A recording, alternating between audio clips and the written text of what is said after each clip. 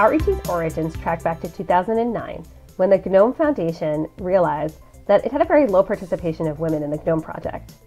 The Foundation's board tapped Marina Zurichinskaya and asked her if she could help with the problem.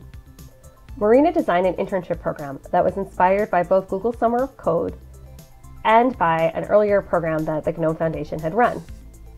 Marina designed this internship program to help women get started making their first contribution to open source. That first round had 6 internships and was very successful. We continued to build an amazing community of mentors, and as the project expanded, we decided that we should no longer limit it to just the GNOME project.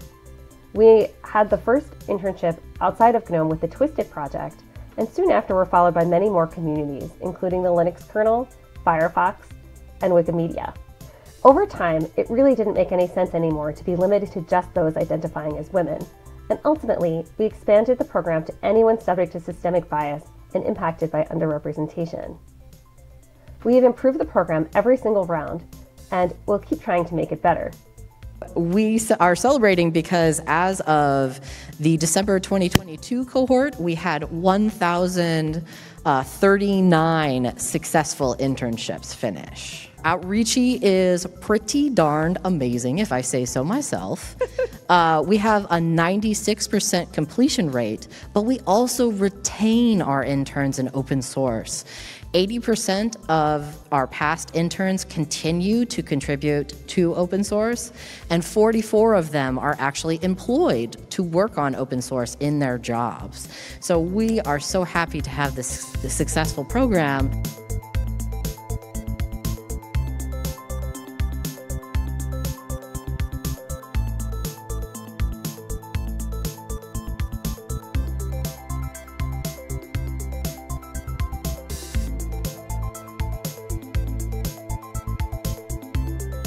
Being a part of Outreachy and the impact that it had on me made me realize how much I love mentoring and made me realize something about myself that it's just irreplaceable.